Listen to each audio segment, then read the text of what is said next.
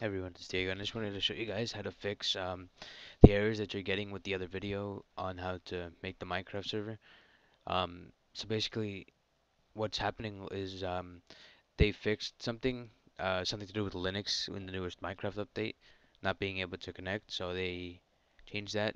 Um, so basically, what you're gonna have to do is the same stuff, like you create your server and then do everything in the control panel. You just do everything that you do in the other video, but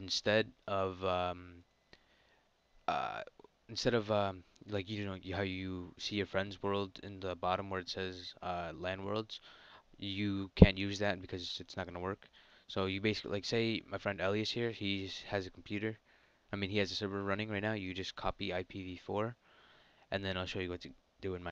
Alright, once you're in Minecraft, then you have your friend's IPv4 address copied. You just want to click multiplayer. You scroll down until you see their world. And once you basically just try to join, you'll probably get something like this. So then you just hit direct, or you look at the server, and then you look at the port, and you see it's 55368. So you go to direct connect. You paste their IPv4 address, and then you type colon, and then type 55368, and then you just join the server. And as you can see, I'm here, he's here, and that's basically how you do it. That's just to fix how to join your friend's LAN server through Hamachi. So if you guys have any other questions, leave it in the comments, and I'll be sure to answer them. And we're gonna be starting up our Let's Plays up again, possibly. We're doing a Sky